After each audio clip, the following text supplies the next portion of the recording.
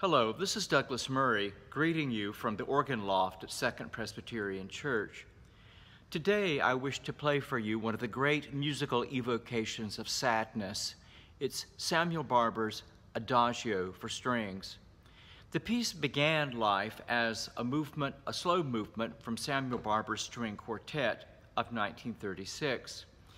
The piece has frequently been played at times of national mourning, national crisis.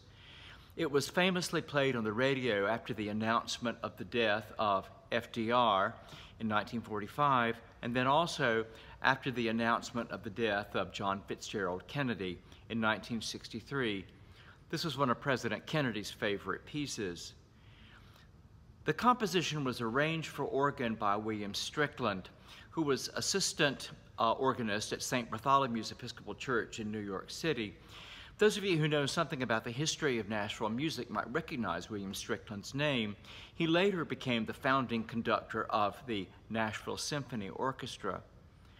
I myself last played this piece the Sunday after Sandy Hook, back in December of 2012, and the events of the past weeks have made me want to get this piece out and play it again. I'm playing it in commemoration of the victims of violence and systemic oppression. Thank you very much.